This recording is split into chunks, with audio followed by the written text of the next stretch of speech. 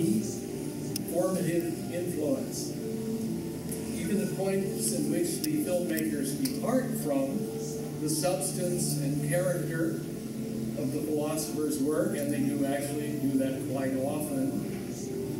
Ellul's overarching vision of modernity and its problems is still fundamental to their project.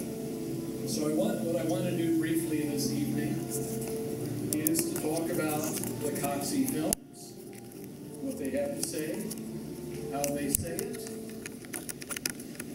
and how that relates to some specific and general themes in Ellul's thought. These are the beginning sequences of the first movie, Qatsi, which means life out of balance, or crazy life, or way of life. And Reggio explains that his work is inspired, in part, by visions of Qatsi found in Hopi prophecies. So what you see here is the opening segment from Qatsi, Life Out of Balance.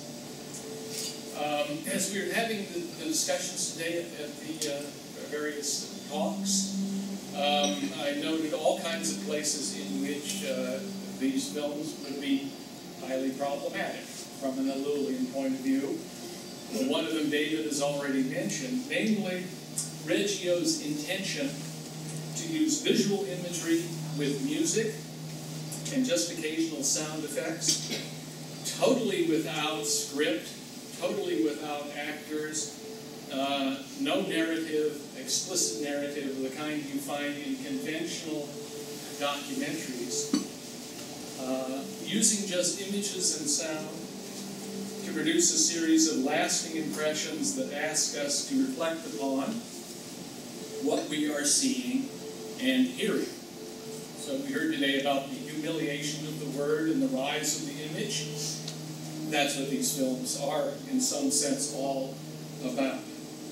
As a young man, Godfrey Reggio lived in a religious order whose method of devotion, by his account, required total silence.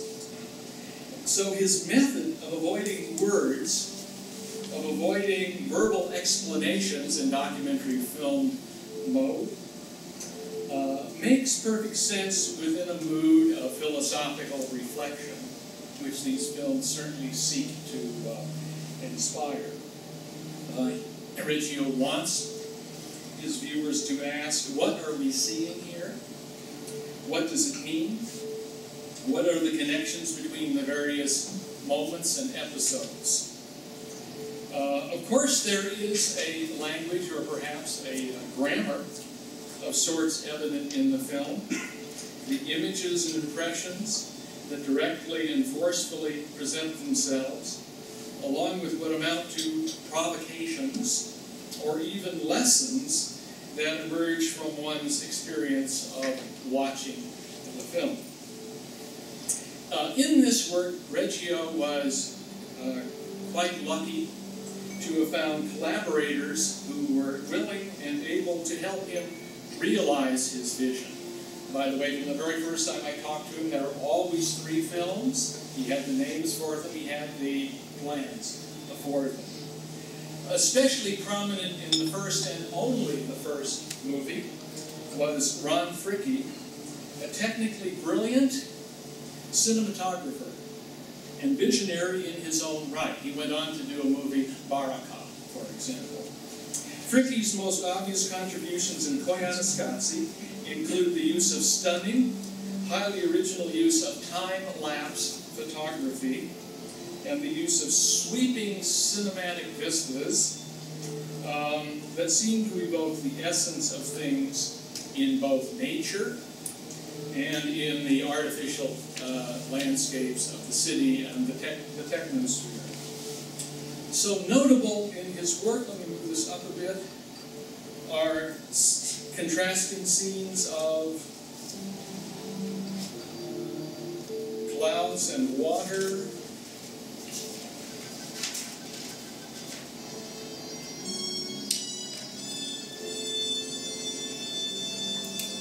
liquidity of the mist, the clouds,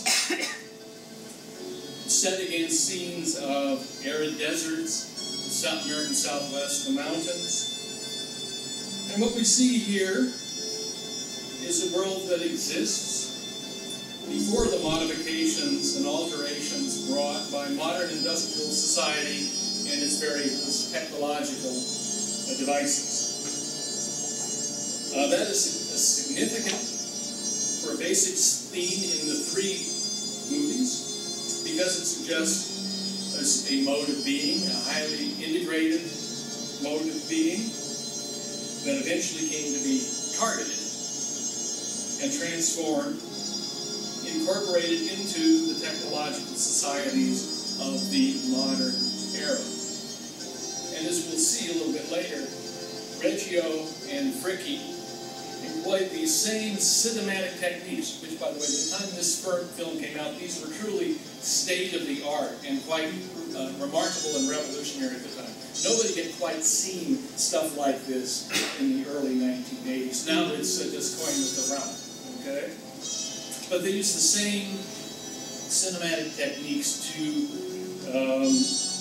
reveal the dynamism and problematic character of the technosphere.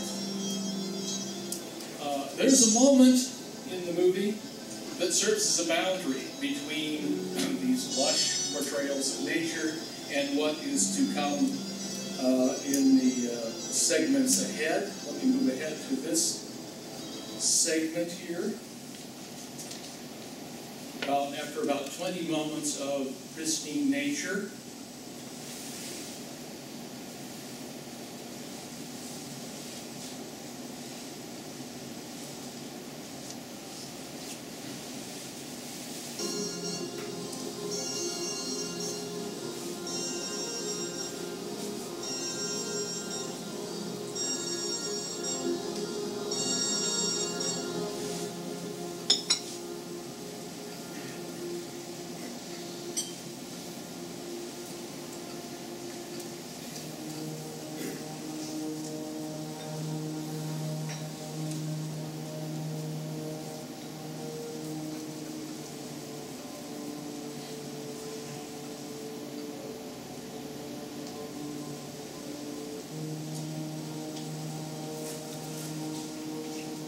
so what we're going to see here should be pretty obvious.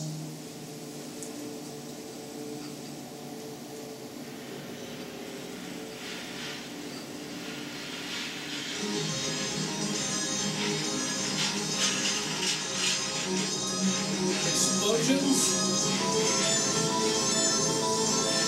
heavy earth-moving equipment, conveyor belts, oil wells, and so forth.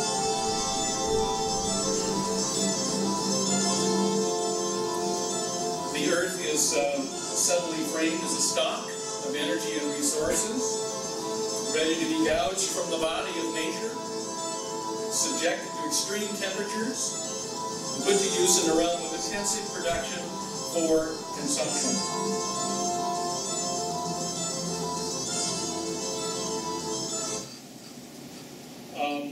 Another of Reggio's collaborators is, of course, the American composer Philip Glass. Glass was brought into Qatsi when the film was essentially already finished. At the time, I had seen a full rough cut of the movie. Godfrey brought it by the house. He had pieces of electronic music from composers like Tomita, Terry Riley, and so forth. And he said to me, "I'm also considering Philip Glass. What do you think of his work?" And I replied that Glass was emerging. This was the late 1970s. Emerging as a prominent figure in American music, and for that reason I thought it would be probably very difficult to get him involved. And Godfrey said, well, he's seen the clips, and he likes the basic ideas that I'm working with. And thereupon actually began in subsequent weeks a lasting partnership covering all three films for more than 2 decades. And in fact, in the second and third films, they truly had a working collaboration that included cinematography and music.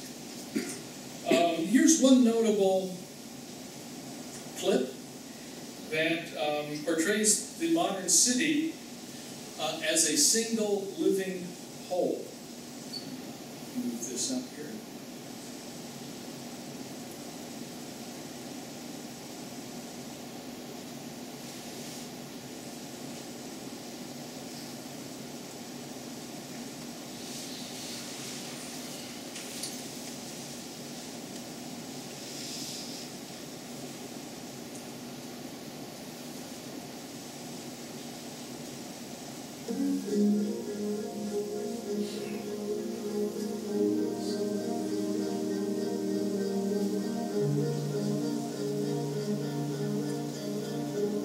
Well, the movies have a lot of social criticism, which we'll see in a bit.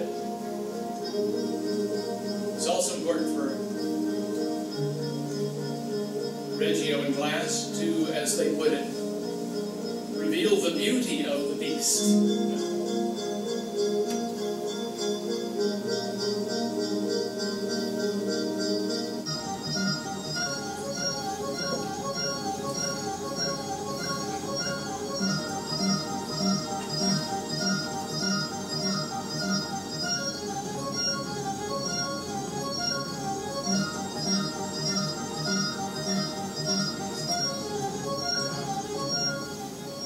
As I think about it now, it's possible to recognize an essential connection between the two artists beyond this particular substance of the Qatsi films.